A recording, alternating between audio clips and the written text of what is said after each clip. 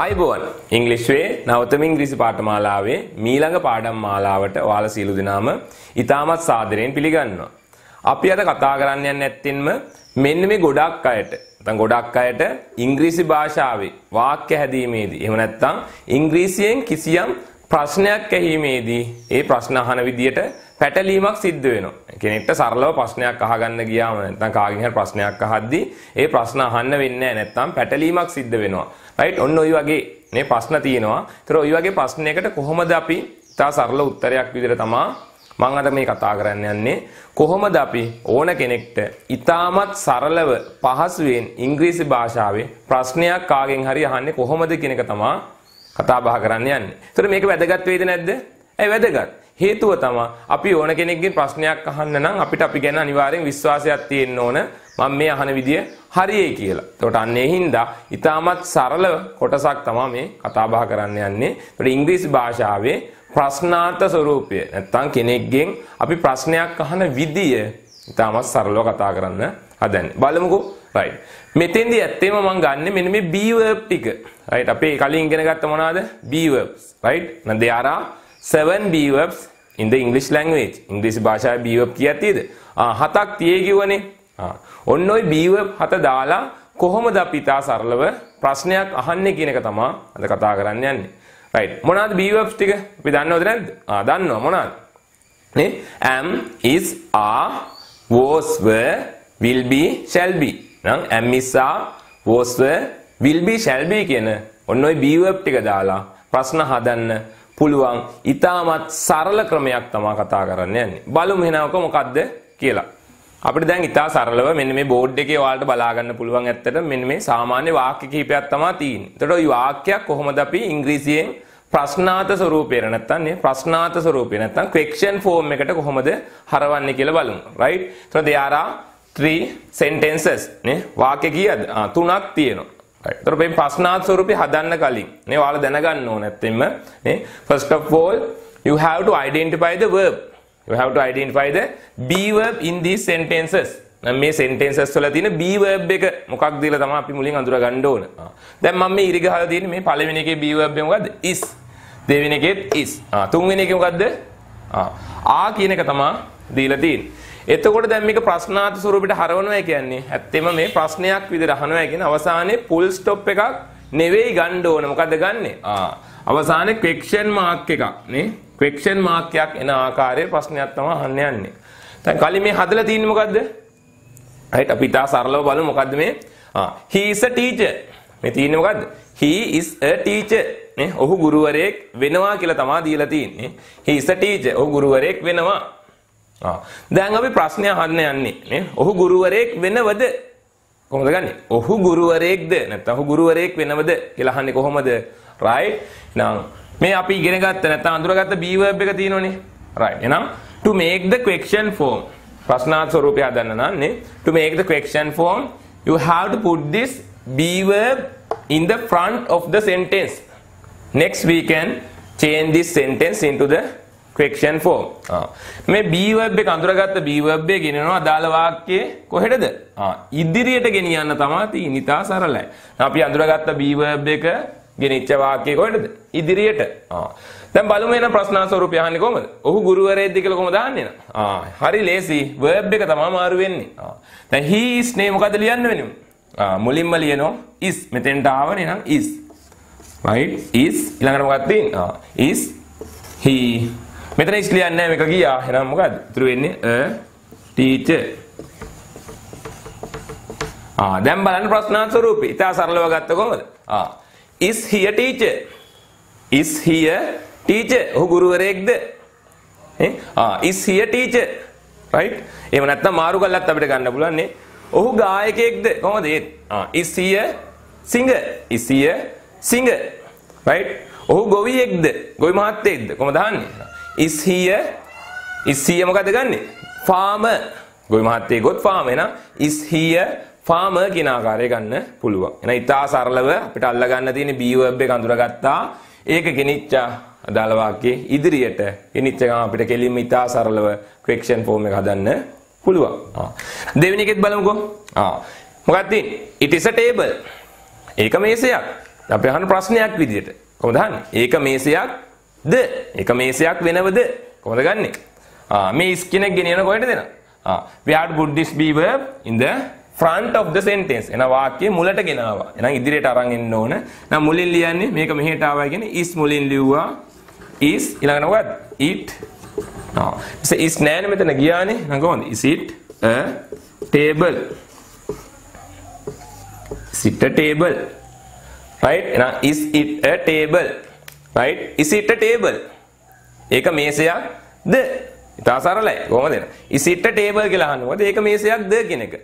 ඒක පොතක්ද කියලා අහන්නේ කොහොමද එන? මාරු කරා කොහොමද? Is it a book? Is it a book?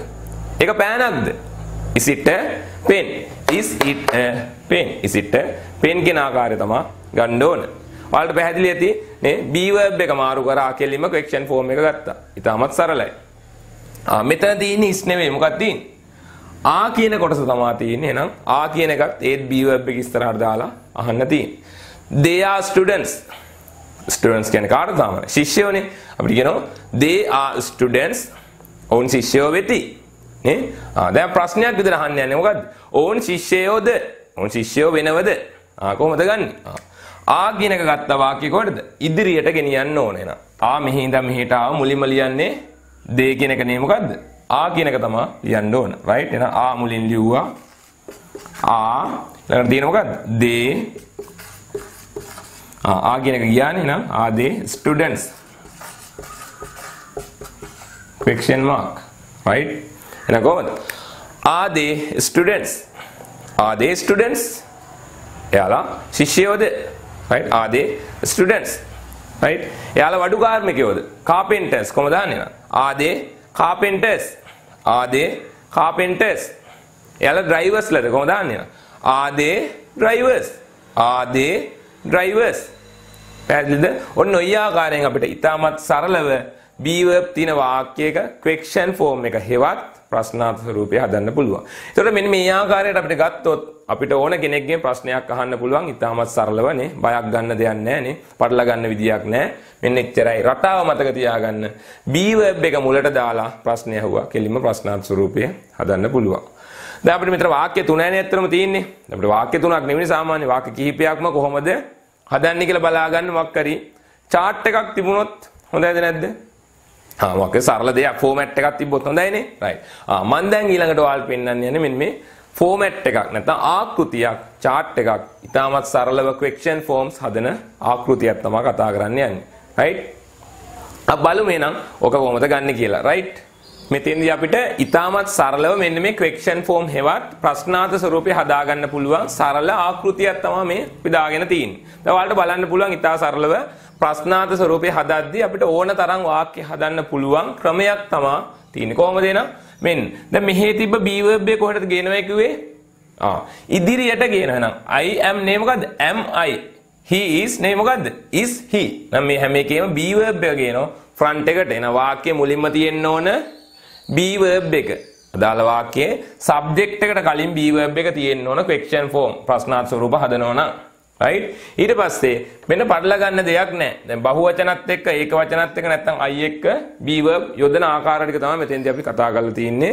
ප්‍රධාන වශයෙන් මේ present tense එකේ be verb ටික තමයි මම පෙන්නලා තියෙන්නේ. ඉතින් ඒ වගේම තමයි අනිත් ඒවත් ගන්නෙ. right? ඒතකොට බලමු කොහොමද ගන්නෙ කියලා. right. ඒක කොහොමද වාක්‍යයක් හදන්න පුළුවන් නේ? කොහොමද?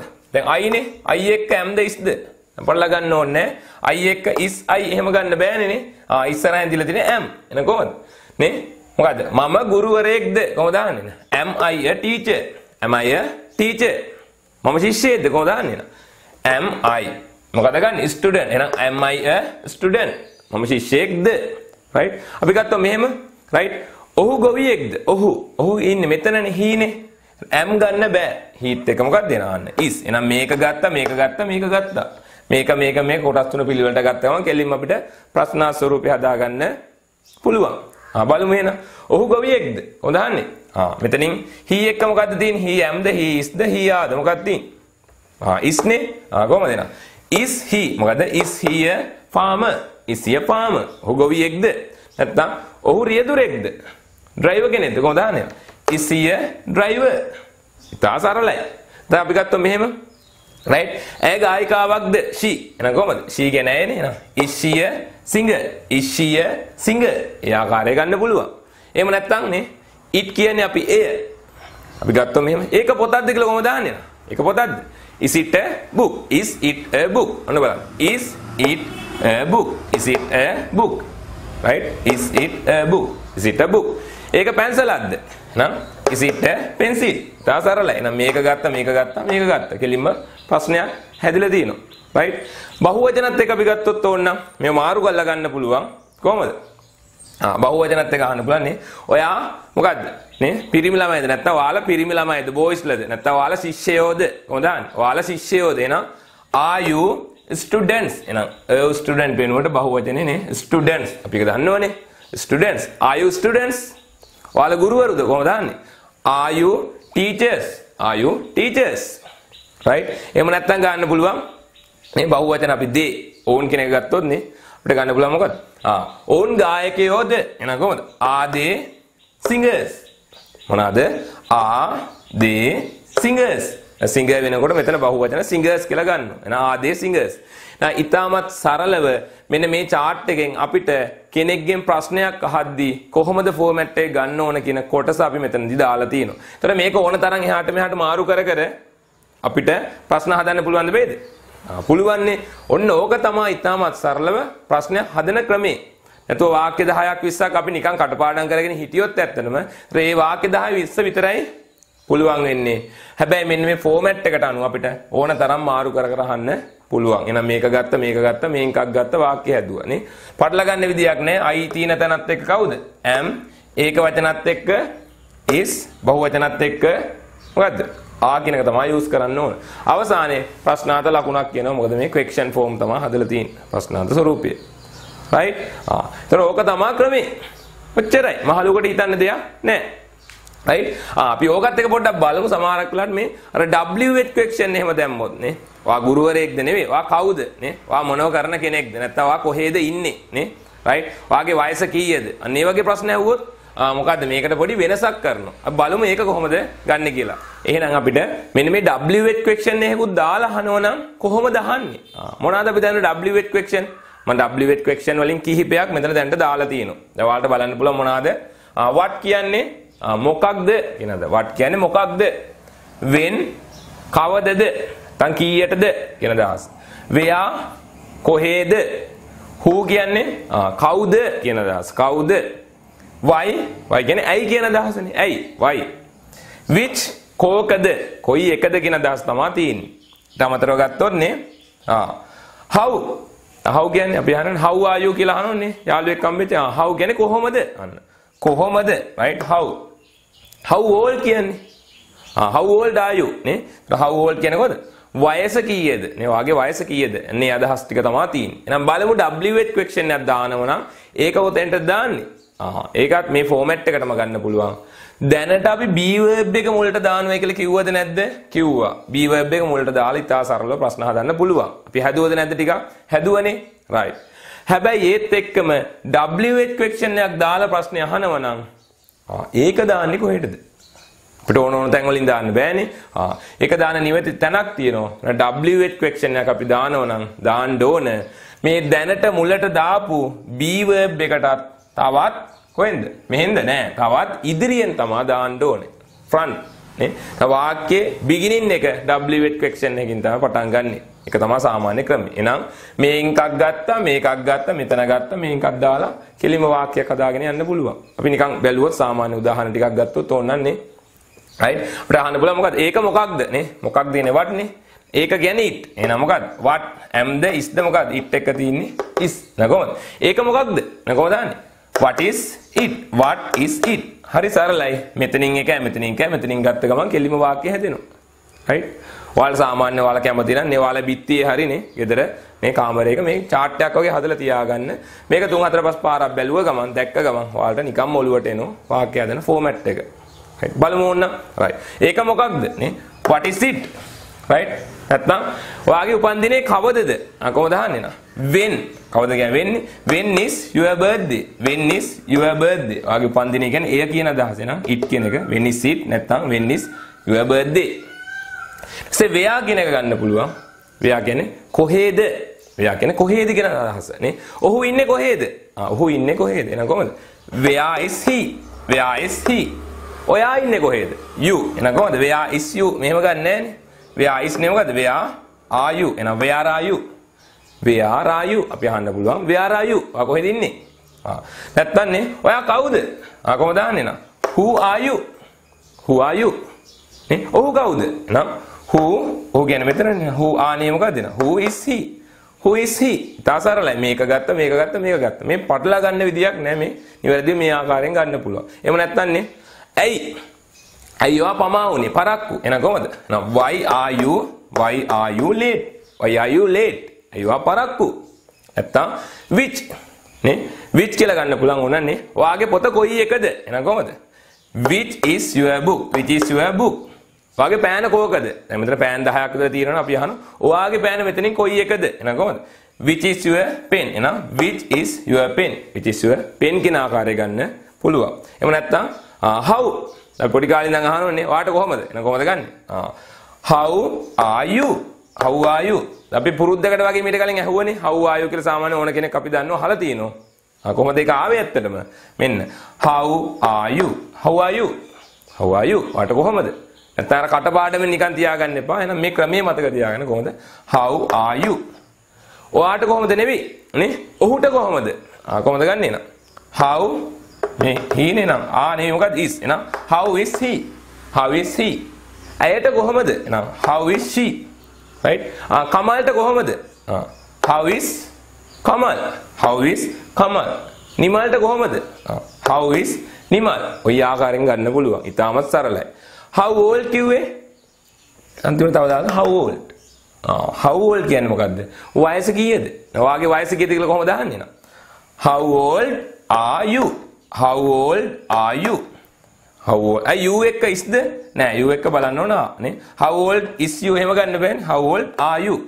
ඔයාගේ වයස කීයද? how old are you? අවසානයේ මෙතෙන්දී තමයි question mark එක එන්න ඕන. right? තව ගත්තොත් ඕනන්නේ ඔහුගේ වයස කීයද? එහෙනම් කොහමද? how old is he? how old is he? පැහැදිලි ඔන්න ඔය ආකාරය තමයි අපිට ගන්න පුළුවන්. ඊටමත් සරලව මෙන්න මේ ප්‍රශ්නයක් කෙනෙක්ගෙන් අපිට අහද්දී මෙන්න මේ ෆෝමැට් එක ඊටා සරලව අපි භාවිතා කරොත් මම ගැරන්ටි කරනවා මම විශ්වාසයෙන් කියන ඇත්තටම ඔයාලට පැටලෙන්නේ නැතුව කෙනෙක්ගෙන් ප්‍රශ්නයක් අහන්න පුළුවන්. ඒතර මෙතෙන්දී මම විශේෂයෙන් භාවිතා කරේ be verb දාලා කොහොමද ප්‍රශ්න අහන්නේ කියලා.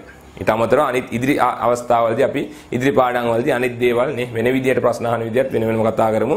දැනට මතක තියාගන්න be verb එකක් දාලා ප්‍රශ්නයක් අහන්නේ මෙන්න මේ ෆෝමැට් එකෙන්. be verb වලත් ප්‍රධාන වශයෙන් මම am is are කියන කොටස තුන තමයි මෙතෙන්දී ඔයාලට අර බලා ගන්න ලේසි වෙන්නේ. කොටස් තුනක් chart එකක් විදිහට හදලා දීලා තියෙන්නේ. right? මේ කොටස නැත්නම් මේ පාඩම ඔයාලා හරියට අල්ලගත්තොත් මම හිතනවා ඔයාලා ගොඩක් හොඳින් මේක අවබෝධ කරගනී කියලා. ඒක අල්ලගත්තොත් ඔයාලට ඊටමත් සරලව මෙන්න මේ පාඩමට අනුව කෙනෙක්ගෙන් ප්‍රශ්නයක් අහන්න පුළුවන්. right? ඒත් එක්කම තව මතක් කරන්න ඕනේ. right? අපේ මේ වගේ ඉදිරි පාඩම් අපි හැමදාමනේ අලුත් දවස් ඒ කියන්නේ දවස් කිහිපයකට සැරයක් සාමාන්‍යයෙන් අලුත් පාඩමක් ඔයාලට අරන් එනවා. right? ඒතර මේ පාඩම දාලා තවත් පාඩමකින් අපි හම්බ වෙනකන් ඔයාලට අපිත් එක්ක රැඳී ඉන්න පුළුවන්. මේ කොටස් ටික ප්‍රැක්ටිස් කරලා තියාගන්න පුළුවන්. ඒ වගේම තමයි ඔයා කවුරු හරි අලුත් යාළුවෙක් නම් අපේ channel එක මේ පාඩම් දාන අපේ channel එක subscribe කරලා නැත්නම් ඔයාට අපේ channel එක subscribe කරලා අර bell icon එක click කරොත් අපි මේ පාඩම දාපු ගමන්ම ඔයාලට බලා ගන්නත් පුළුවන්.